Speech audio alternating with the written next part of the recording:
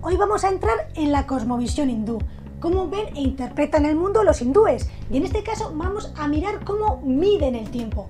Vamos a verlo. Yuga en sánscrito significa era y hace referencia a un ciclo de tiempo. Existe una gran era, Maja Yuga, que dura 4.320.000 años terrestres. Esa gran era Maja Yuga está dividida a su vez por 4 yugas de menos duración, que son estas 4 yugas. Según la tradición hindú, en el mundo se repiten continuamente estas etapas, estas eras, y nosotros nos reencarnamos en ellas según lo vayamos necesitando. Como vemos, Kali Yuga tiene 432.000 años.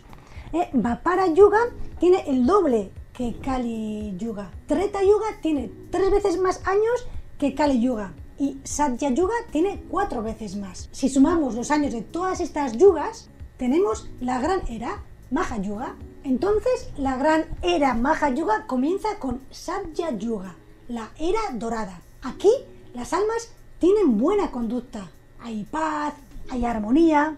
Y según va pasando el tiempo y los yugas, esto va empeorando, llegando hasta Kali Yuga, donde el comportamiento de las almas se deteriora considerablemente. Y eso es justo donde nos encontramos actualmente. Estamos en la era Kali Yuga, en la era del egoísmo, del conflicto y el pecado. Ahora vamos a ver un poco cada una de las yugas. Satya Yuga, la yuga más elevada, donde vamos a tener una gran espiritualidad. Lo material y lo trascendental será casi lo mismo. Es el yuga de la felicidad. Reina la verdad y la perfección. Es como si sintiéramos que de verdad somos parte de la divinidad. En estos años no hace falta la agricultura, porque la tierra da alimentos de forma natural. El clima es bueno y no hay variaciones de clima.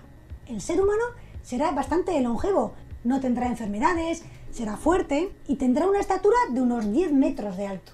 En Treta Yuga el hombre se va volviendo más frágil. Además, su virtud disminuye. Se siente ya como algo individual. Aunque desea ser parte de la divinidad, ya sabe que no lo es. Se dice que la guerra que ocurre en el Ramayana ocurre en este yuga. Surgen emperadores que quieren dominar y conquistar el mundo. Hay cambios extremos en el clima y surge la agricultura y el trabajo. Hay que trabajar. El promedio de vida de un ser humano será de unos 10.000 años y tenemos una altura de unos 7 metros. Vapara Yuga. Aquí la paz, la armonía disminuye y el ser humano tiene una vida bastante más corta, apenas 1000 años. Aparecen gran cantidad de enfermedades. Al final de este yuga es cuando muere y desaparece Krishna, el avatar de Vishnu. Además, es aquí donde ocurren todos los hechos que se describen en el Mahabharata. Los hombres no son tan fuertes y vigorosos como antes y apenas miden 3 metros de alto. Esto me recuerda a los Anunnakis, esos dioses hijos de Anus de la mitología sumeria, que llegaron aquí desde otro planeta y medían 3 metros. Se dice que eso ocurrió hace 450.000 años, así que realmente coincidiría con esta era. ¿Coincidencia?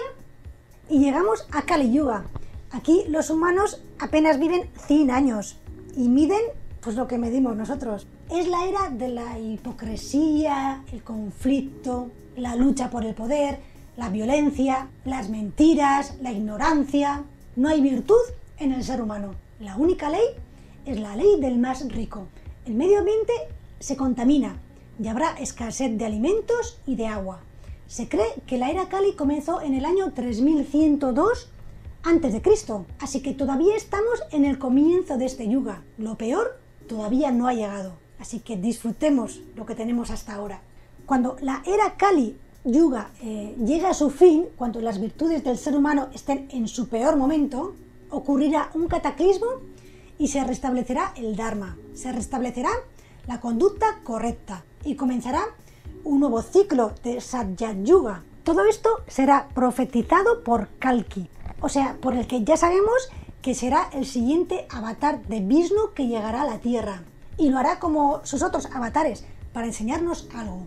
Quiero aclarar que Kali Yuga no tiene nada que ver con la diosa Kali, sino que tiene que ver con el demonio Kali, que es ese que tendrá un gran poder en esta era, en esta yuga. Podría ser quizá un gran gobierno, un dictador, no sé, pero será el rival a quien tendrá que enfrentarse Kalki, ese avatar de Vishnu que aparecerá en esta era. Las enseñanzas védicas en temas de números son impresionantes, y no me extrañaría que esto estuviera de alguna manera impregnado en el ADN de los hindúes, porque son buenísimos con los números, con las matemáticas y hoy en día con la informática. Para llegar a comprender y encajar toda esta cosmovisión, la verdad es que hace falta mucha agilidad mental, y ellos la tienen.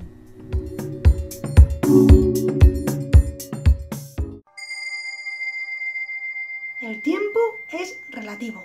Como prueba, decir que solo hace falta 5 minutos para soñar toda una vida.